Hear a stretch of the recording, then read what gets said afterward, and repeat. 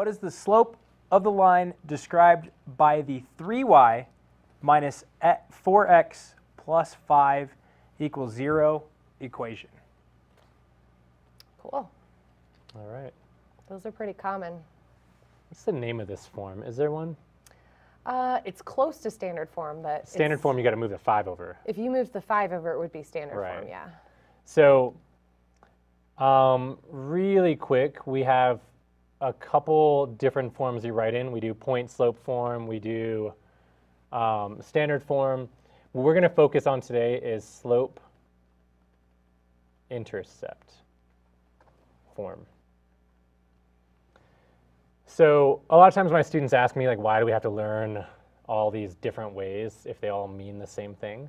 What I'm doing is right now is I'm going to convert this equation into, I'm not going to draw an arrow, that might be confusing. I'm going to convert this equation into slope-intercept form, and then we can talk a little bit about why your teachers show you these different forms aside from just wanting to make you learn different ways of writing it. So a slope-intercept form is this form y equals mx plus b. So we have a couple components to that. If you remember what these values mean, this is my y-intercept, and this is my slope, that little m there. So we need our equation to basically look like this.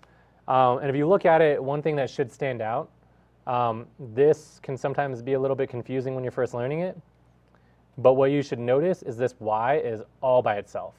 It's not adding or subtracting anything, or it's not being added to or subtracted from. It's not being multiplied by anything.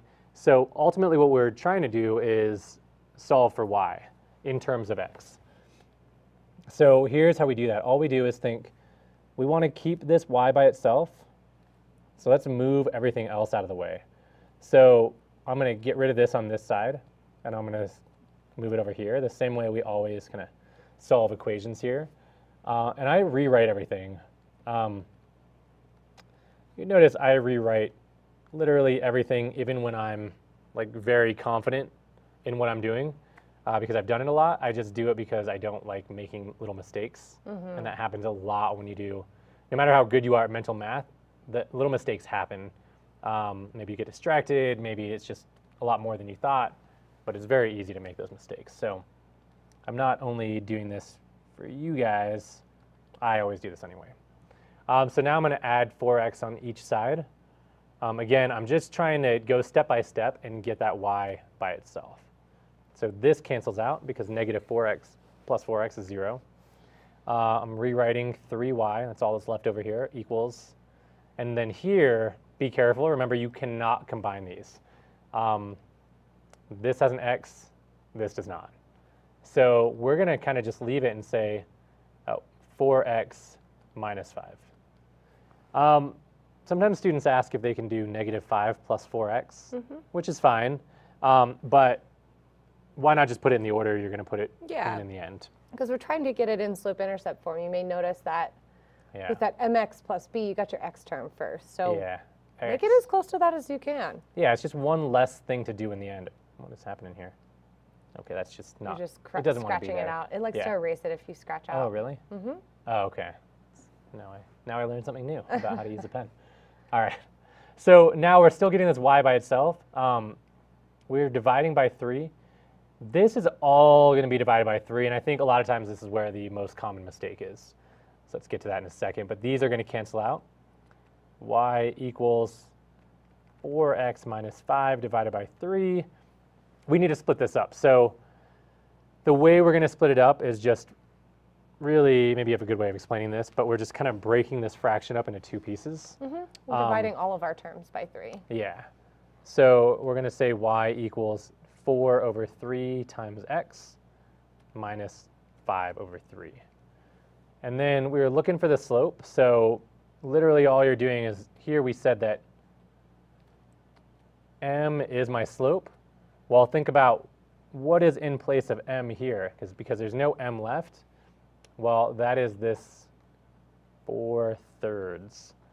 So our slope is 4 over 3. And kind of going back to what we talked about at the beginning, the reason why we do a slope-intercept form, if I look at this equation that was written, this doesn't have a name, right? No. It's not standard. It's not point slope. It's just a linear equation. Yeah, if you just left it in that form and somebody asked you to find the slope, you have to do all this math. So this is why we typically, for the most part, write equations of a line in slope-intercept form, because you can quickly pull out the y-intercept and you can quickly pull out the slope by just glancing at it. Like I look at this equation, I already know that the y-intercept is -5/3, and I know that every time we increase x by 1, we're going to go up 4 and right 3 without having to do anything else. Yeah. Makes it much exactly. easier. That also kind of goes to say point slope form, which we won't talk about too much, but the whole idea, it's in the name.